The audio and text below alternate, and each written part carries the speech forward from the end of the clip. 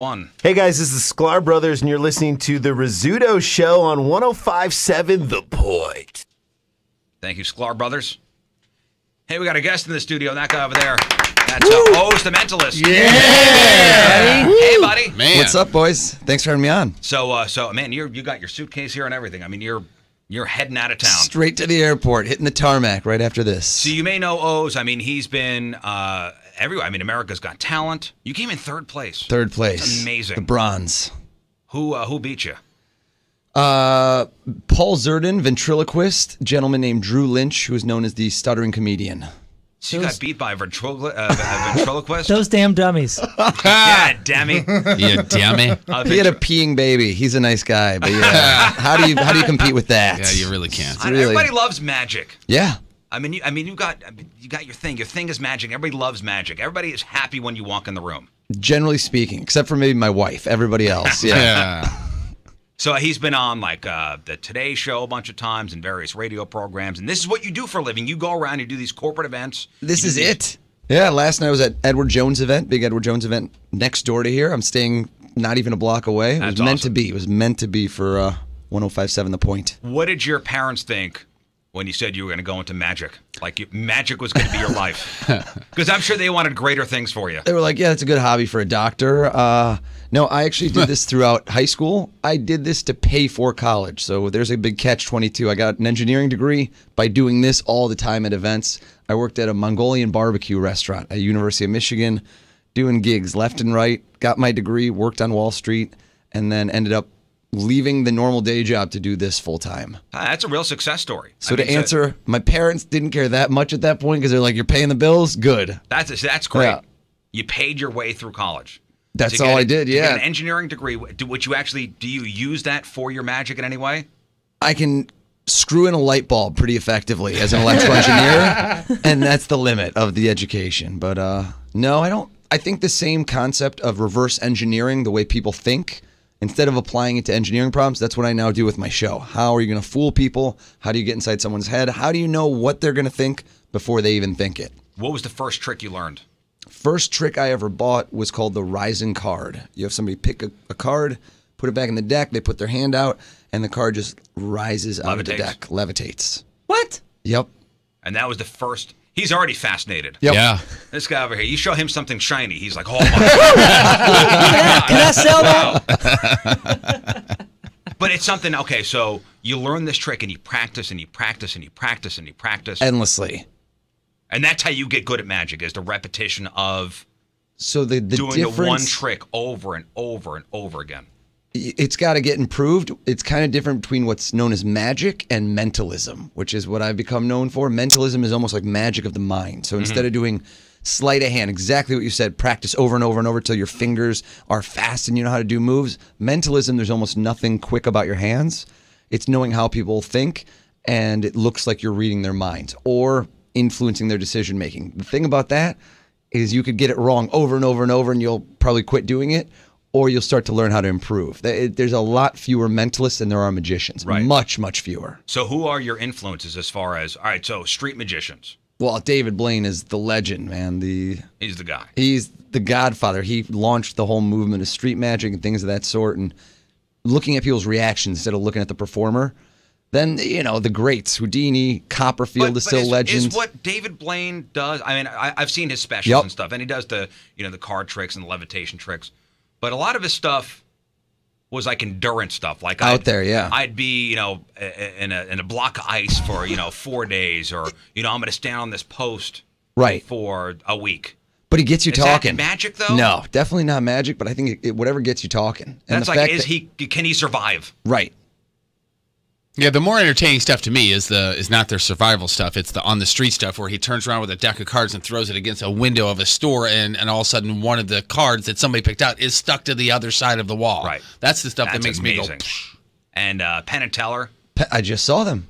I was just in Vegas. Saw them a week ago. That's some good stuff there. Penn and Teller. Penn and Teller are very entertaining. I mean, they're just a unique duo. Nobody's ever done what they did. Nobody has been able to emulate it or fake it. They are one of a kind, true originals. Now, as far as mentalists go, yep.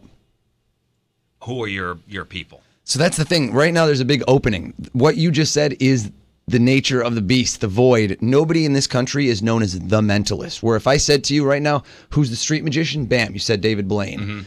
You say kind of the rock magician, Chris Angel. There's that void where nobody has the Mentalist that everybody thinks of. That's the void I'm hoping to fill.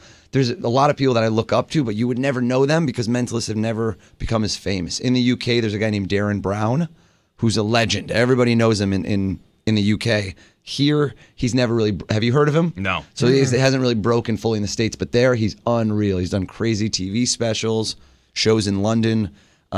He's one of the people I would say I emulate a lot. What's I see you got an envelope over there. Brought a little something. I'm a giver.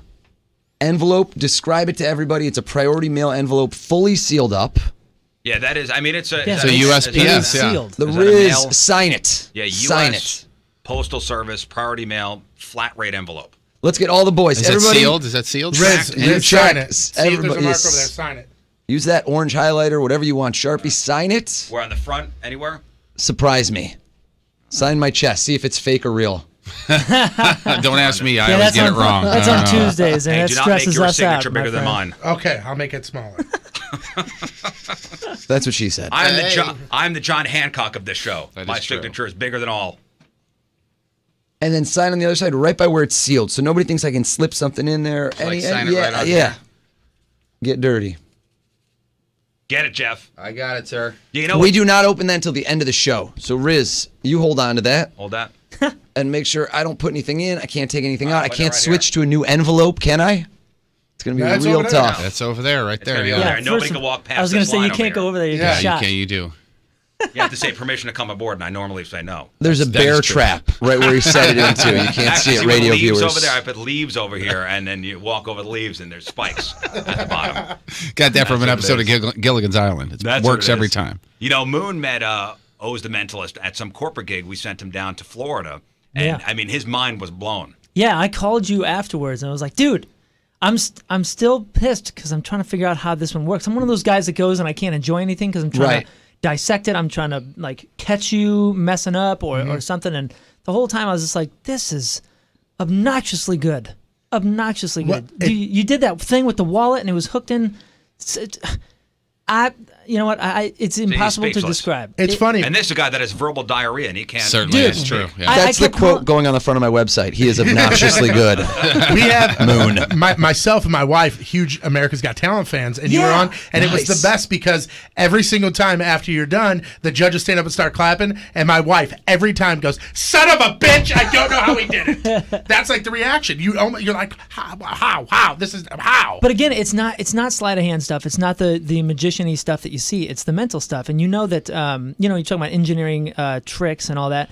This is like This is psychological magic, Big time. and it messes with you because amazing. you realize that you're manipulating or you're doing something or you're just damn near magic, and it's a mind game. The thing you did with the cutting the paper and Stern was thinking Oprah, about Oprah's yeah. face or something. Oh That yeah, was we'll link some of his mind-blowing. videos on our blog 1057thepoint.com/Riz. I mean, some of People the that stuff do you've what done I is do, amazing. kind of other mentalists, that was what really came out of it, other than obviously mass appeal. But I got a lot of props from people that know what I do in the industry because they knew how risky. I took big chances on that show. Well, you where got to. You have to. Where literally you're sitting with the producers. They're saying there's going to be about 14 million people watching live.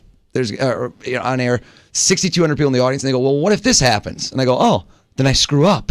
Right. And then they just look at me Then I'm blank out there. face, and they're like, well, what do you do? And I go, yeah, I sit there looking like an idiot. It better not happen. And they couldn't grasp because, it's things like ladders and motorcycle jumps, things that are dangerous. They have a margin of error. Mm-hmm. And some of the things I did, they go, well, what if Howard Stern doesn't say that? And I go, well, he will. And they're like, how do you know? What if he doesn't? Exactly. And I go, well, you got to trust me. That's going to be the show. And they couldn't believe a lot of what was going on, that I would actually attempt to do it. Have you ever worked a crowd and you do this amazing trick and somebody stands up and goes, I know how you did that. I know. Not usually. I know how you did that. So with a heckler, things like a heckler Yeah, how in do a you comedy handle show, that? how do you handle certain You hecklers? saw him in half. Yeah. That's it. That's Get rid of exactly him. right. You've done that twice. For real. Yeah. That's what happened to our last intern, Is that, actually. yeah? Oh, wow. Heard Or that you just story. shoot him. All right, it's a magic bullet. Oh, oops. Wrong gun. Yeah, how do you handle a heckler? So the way the hecklers generally tend to work with mentalists as opposed to comedians is they want one of two things. They want attention, same thing as at a comedy show. And if you bring them in the mix, if right when they do that, you reward a little bit of bad behavior and say, let's get this guy in here, and then you do something to blow their mind, then they're usually silenced. It's literally the heckler killer. Or you pretend to teach them how to do something and then watch them make a fool of themselves. Right. So either way, they're getting the attention they want, whether it's directed positive or negative. You need to know how to diffuse them, or peer pressure. Turn the audience against them, and that tends to work very well. If everybody else wants to see you and get this big guy to shut up, then they make him look like a fool. Exactly. They do my dirty work for me. They're the muscle. But it's all psychology. I'm imagining you do study psychology, and I mean that's the heart of what you're doing, right? Every show is I don't use the term psychology as much because there's no pathology. I'm not telling people how they're messed up or what's going on in their head, but the way people think and audience management. I try to manage people's thoughts, people's actions. So I know where your eyes are going to go. You're almost making our brain work against itself is what you're doing. Pretty much. Yeah. Now, I know you said you could do some stuff with our listeners. Let's do it. So could we get some, hey, Quattro, how many callers? 3 callers?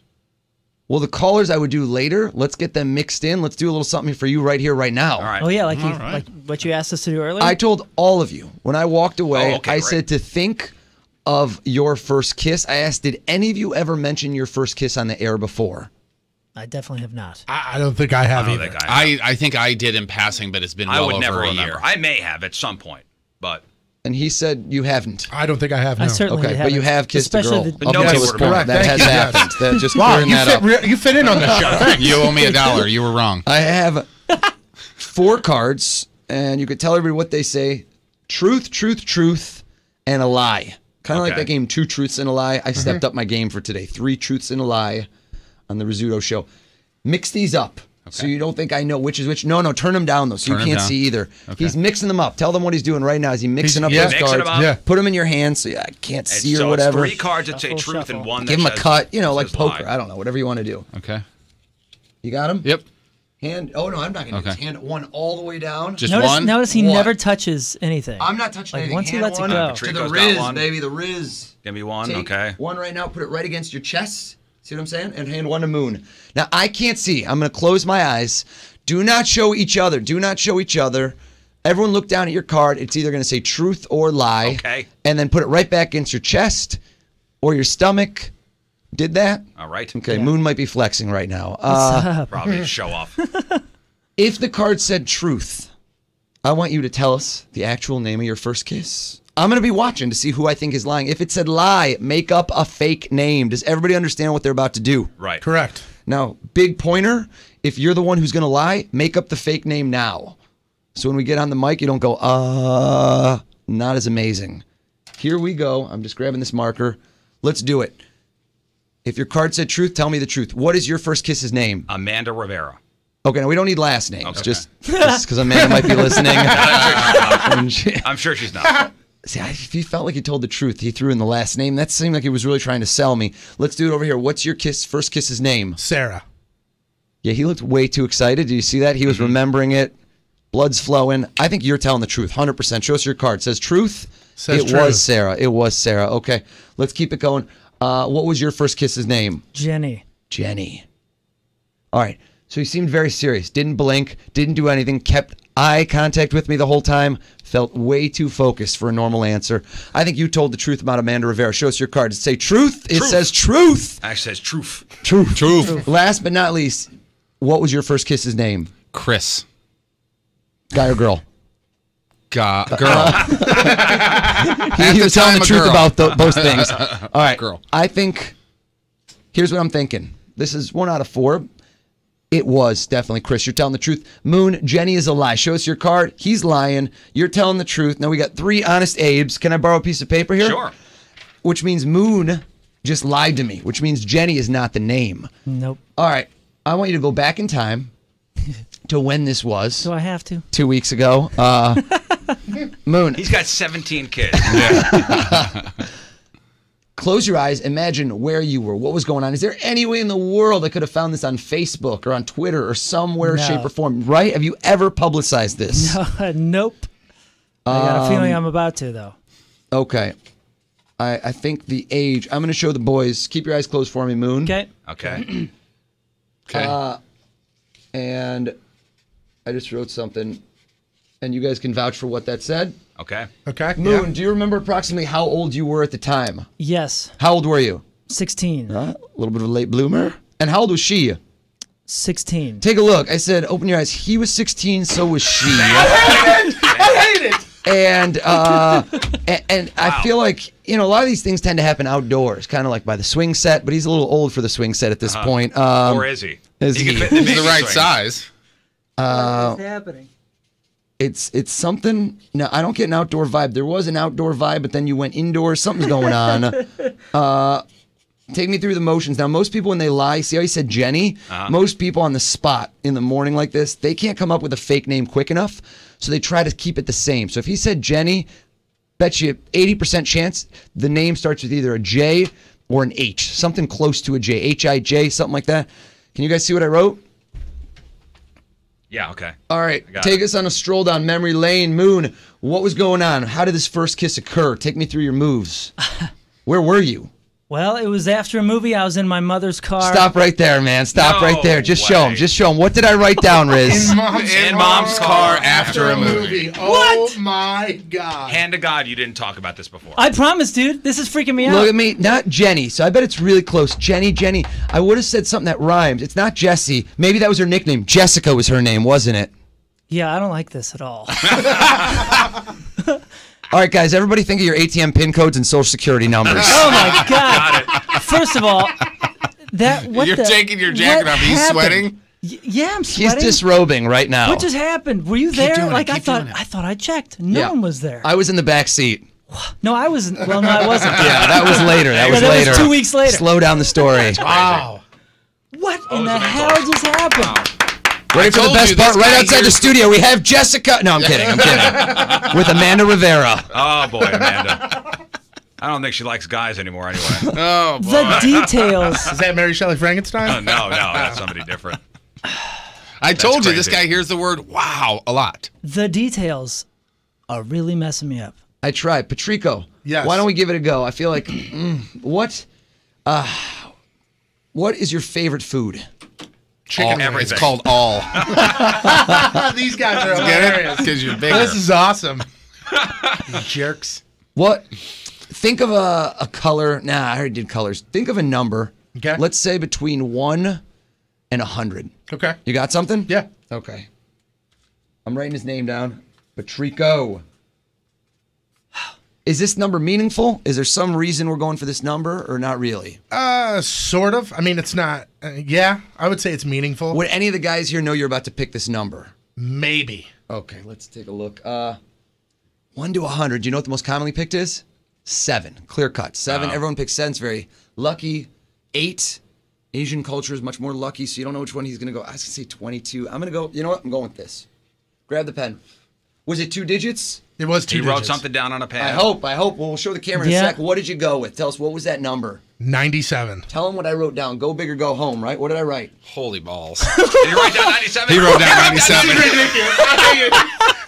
What's 97? This is the Are weirdest you thing kidding ever. me? Is that the year? What's that? 97. I was a big Pavel Bure fan. He was 96. I always said if I played hockey with him, I'd be So I would 97. have thought you would have said 69. What? That's why I didn't go to the thought Riz. 97 Too was obvious. his actual birth weight, and I thought maybe that's why you're coming That's up with hilarious, too. Thanks, what man. the hell? The right answer for the record was 1057. There you go. 1057 is the I like right that. answer. That's- Yeah. That's, Yes. that's higher than 100. His website is ozpearlman.com.